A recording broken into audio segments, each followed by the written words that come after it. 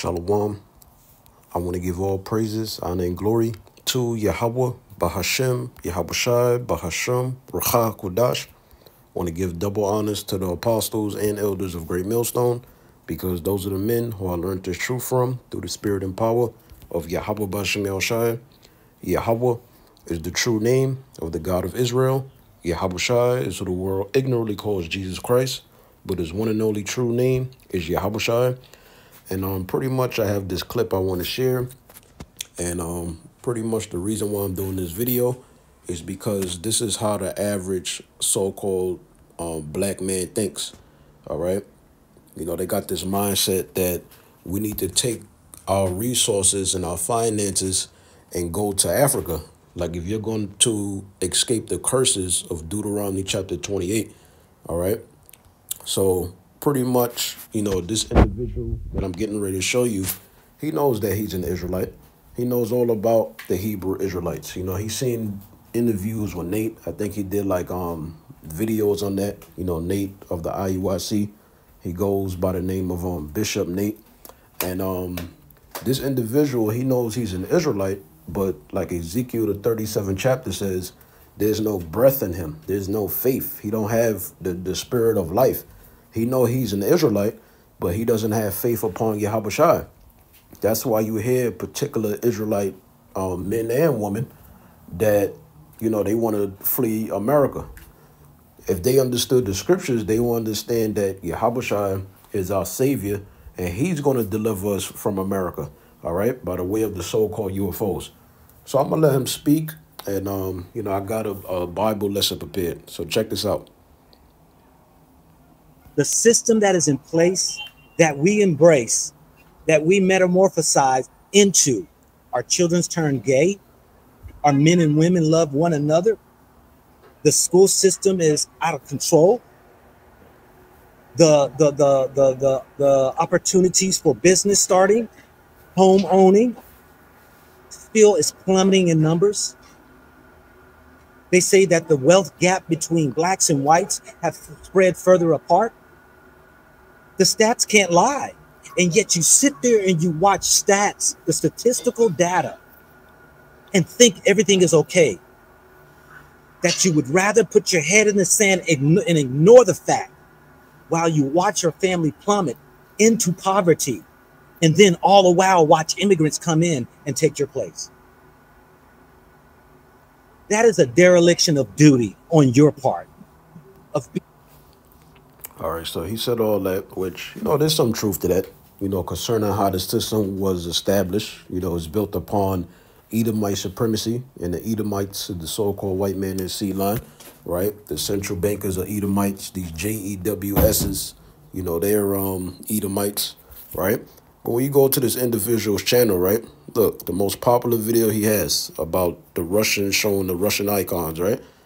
But then, look, he made a video 2 years ago why you should not go to Africa.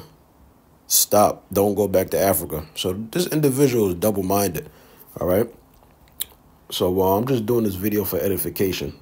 This is Hebrews chapter 13 and verse 14. It says, for here have we, the we applies to who? The nation of Israel, the so-called blacks, Hispanics, and Native American Indians, which is the seed line of Jacob, right? No continuing city, because we was exiled out of our land. First, beginning with the northern kingdom, they went into captivity under the Assyrians before they came to ASSHUR, which is the western hemisphere, right? And then shortly after that, the southern kingdom, we was being wicked. And the Most High, he allowed the Babylonians to take us down. And we went into captivity under the Babylonians, all right? So we don't have no continuing city. You got our people, you know, they went back to the land of Israel under this guy named Ben Amin, and they catching absolute hell over there. You know, they got to join, you know, the Israeli army. They go through racial discrimination. Now, why is that? They left America. Shouldn't their lives be sweet? You know, they know that they're Israel. They back in the homeland. Why they catching hell? Because they still under the curses of Deuteronomy, the 28th chapter. Whether you're in America or any part of the world, you're going to catch hell as a Hebrew Israelite. Why? Because we broke the old covenant, which is the law, statutes, and commandments. So when you return back sorrowful in the form of repenting to Yahweh and Yahweh Shai, you got to acknowledge that. You got to acknowledge that you can't deliver yourself. Nobody can deliver you. Who's going to deliver us? Yahweh Shai. He's our savior. He's our mediator. He's our high priest. We need Yahweh Shai. All right. So continuing on, it says, for here have we no continuing city. We don't have no continuing city. You read Micah, the 2nd chapter and the 10th verse, it tells you that this place is greatly polluted. Who polluted this place? The Edomites, the so-called white man in Ceylon, along with the other heathen nations. Their job is to oppress us. All right. When we went into captivity and we went into all these different slave trades, the Most High allowed that to happen. Why? Because that's what's prophesied in the scriptures for our disobedience. Right. So we don't have no continuing city, but we seek one to come in the form of faith and hope, which is going to become a reality when Yahweh Shai returns back. All right. So that's what our people need to understand. You know that you're an Israelite. You need to have faith upon Yahweh Shai. It's Yahweh Shai that's going to bring us back to our land. When you read Isaiah, the 14th chapter, first 3 verses. All right. So you have to build up your faith. You know, watch Great Millstone videos. You know, watch my channel. But before watching my channel, go in the description and subscribe to them channels, as well as other brothers of Great Millstone. All right. Let's read this. It's all about having faith. Faith is going to lead to salvation. Salvation is literal. All right. It's a physical thing that's going to happen. But only the elect of the nation of Israel is going to be delivered. Only the elect of the nation of Israel have the gift of faith. Just because you know you're an Israelite, that's half the battle. That's like a quarter of the battle. This is Deuteronomy chapter 29 and verse 25. It says, then, and this is one of my favorite scriptures, right? From 25 on down. Deuteronomy 29 and 25. It says, then men shall say, matter of fact, 24. It says, even all nations, the heathen nations, shall say, wherefore have the Lord, whenever you see the word Lord in caps, it's the God of Israel, Yahweh. All right, that's his one and only true name. It says, done this unto this land, talking about the land of Israel. The land of Israel is divided amongst the heathen nations. You have the Edomites there. You have the Arabs there. All right, you got all kind of people that's in our land. And our land is bigger than that little strip of land that the Zionists created. All right. Read the scriptures. Our land is huge. It says, continuing on, it says, what meaneth the heat of this great anger? That land is not a land flowing with milk and honey. That's how you know that them Edomite converts over there, as well as those Arabs and the other heathen nations, that they're not the chosen people. King David is not over there. Yahweh Shai is not over there. All right. The elect of the nation of Israel is not over there. That's not the kingdom of heaven. All right. There's still prophecies that have to take place before Yahweh Shai comes back, like Jacob's trouble, like the hour of temptation, the time period where they make the mark of the beast mandatory throughout all countries. And then shortly after that, the destruction of Babylon the Great, which is America. And the same time the destruction is about to happen, Yahweh Shai is going to deliver us by the way of the so-called UFOs. You got to believe in that. That's the only hope we have. But you got these Christians, they scared. They don't want World War III to happen. You know, they don't want the destruction of Babylon the Great to happen. They actually pray for this land. Absolutely crazy. It says, then men shall say, because they, who's the they? The nation of Israel, so-called blacks, Hispanics, Native American Indians. It says, have forsaken the covenant of the Lord God of their fathers, Yahweh, you know, God of our fathers, Abraham, Isaac, Jacob, you know, the prophets, right? So that's what happened to our people. That's why the curses of Deuteronomy, the 28th chapter, is upon the seed line of Jacob. It says, which he made with them when he brought them forth out of the land of Egypt. The covenants was only made with the nation of Israel only. All right. It wasn't made with the heathen nations. So they don't need salvation. The blood and sacrifice of Yahweh Shai, it doesn't pertain to them. All right. It says, for they, the nation of Israel, went and served other gods. See, when our people wanted to fit in and be like the heathen, you know, keeping the customs of the heathen, believing in on the philosophies of the heathen. Even today, you got a lot of these different philosophies and religions that they'll mix the Bible with like other philosophies, like Gnosticism, so forth and so on, which I got another video after this prepared concerning that Ethiopian Bible, because that's absolute BS. All right. So our people went and served the other gods of the heathen nations. Right. It says, and worshiped them, gods whom they knew not, and whom he, the heavenly Father Yahweh, had not given unto them, the Israelites. And the anger of the Lord was kindled against this land, to bring upon it all the curses that are written in this book. What curses? Deuteronomy, the 28th chapter. All right, you can't escape this. You think this is just an American thing? No, this is a worldwide thing that's on the seed line of Jacob. That's why our people catch hell. Right? It says, and the Lord rooted them out of their land in anger and in wrath and in great indignation. Indignation is righteous anger, because we was warned multiple times. All right. It says, and cast them into another land as it is this day. Where we at? Where's the main bulk of the Israelites today? Babylon the Great, which is America. But as a nation, our people are scattered. All right. Let's get this. This is Deuteronomy chapter 28 and verse 45. It says, moreover, all these curses shall come upon thee, and shall pursue thee and overtake thee, till thou be destroyed. Because it's letting you know why these curses are upon us, right? It says, because thou hearkenest not unto the voice of the Lord thy God, Yahweh our God, right? To keep his commandments and his statutes which he commanded thee. And they shall be upon thee for a sign and for a wonder, and upon thy seed forever. Now, it doesn't literally mean forever. It means until Yahweh comes back to deliver the elect of the nation of Israel. Because ultimately, under the new covenant, all Israel is going to be forgiven. When you read Hebrews, the 8th chapter. All right. But salvation is strictly for the elect of the nation of Israel. All right. So that's it with that. Let's keep it going. This is Matthew 24 and 29 on down. And this is dealing with the glorious return of Yahweh. He's coming back with power and great glory, right? Immediately after the tribulation, Matthew 24:29, of those days shall the sun be darkened. And this is what's getting ready to happen. There's going to be a solar eclipse tomorrow, right? It says, and the moon shall not give her light, and the stars shall fall from heaven, and the powers of the heavens shall be shaken.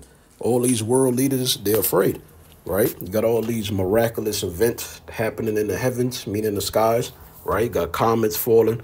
You got solar eclipses, lunar eclipses, blood moons. I think they said April 23rd is going to be a pink moon or something like that, all right? You got different so-called UFO sightings, right?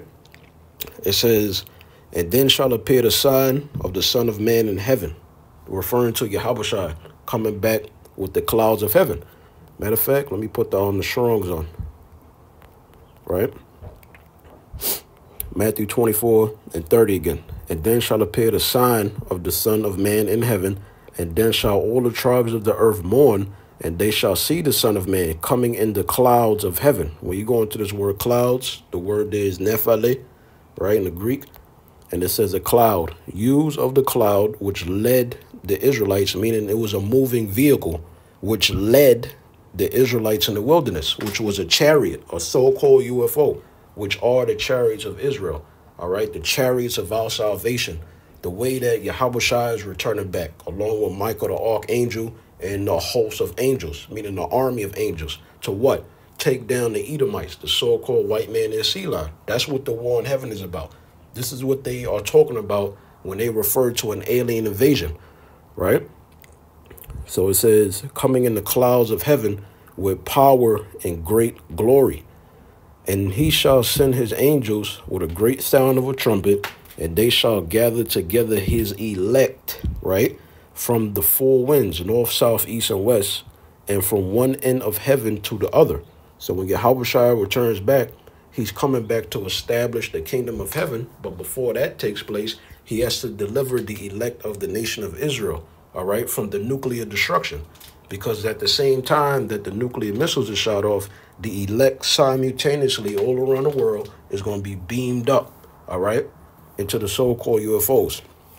Here's the proof. 1 Peter 4:18. It says, and if the righteous scarcely be saved, where shall the ungodly and the sinner appear? All right. Right when the missiles are shot off, we're going to see the missiles coming.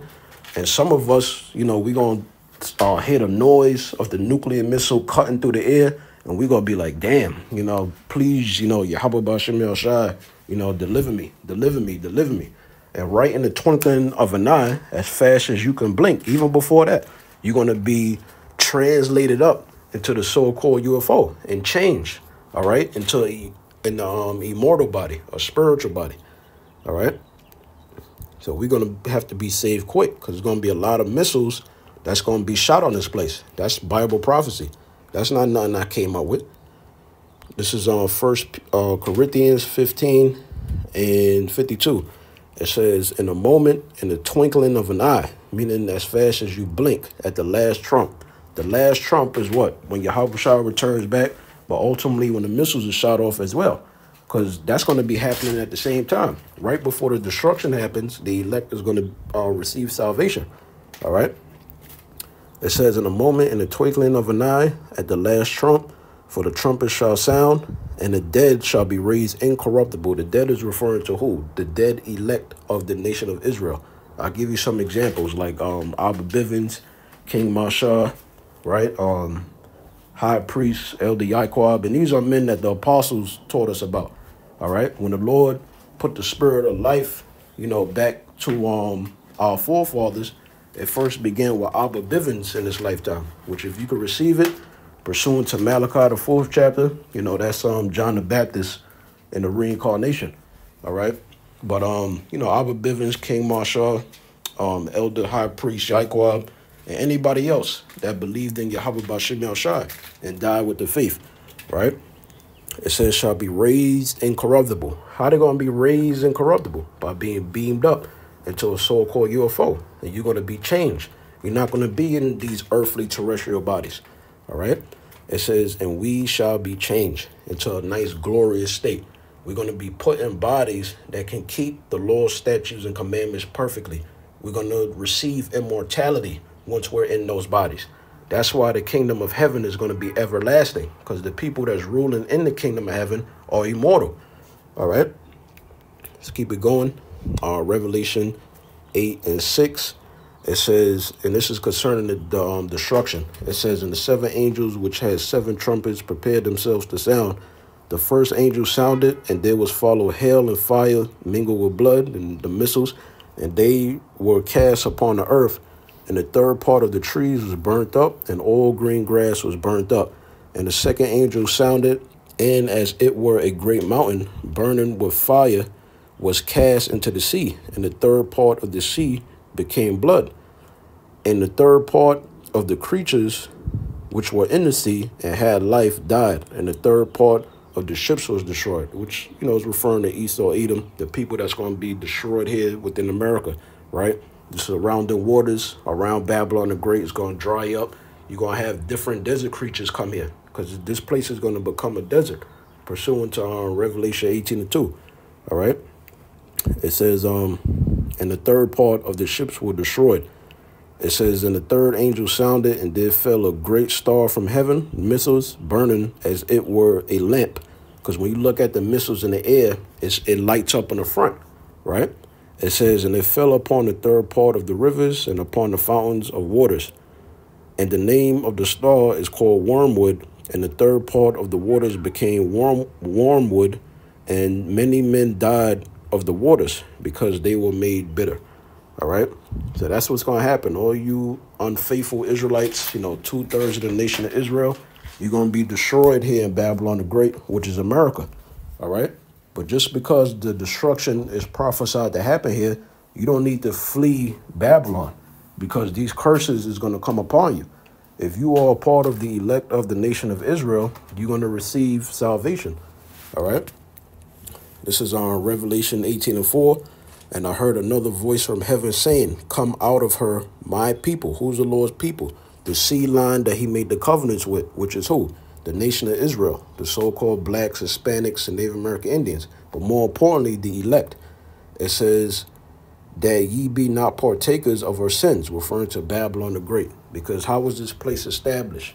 All right, it was established through the rape, robbery, and murder of the children of Israel. We established America in rigor, right? It was a bitter captivity. This is a bitter land. This place is absolute and complete hell, all right?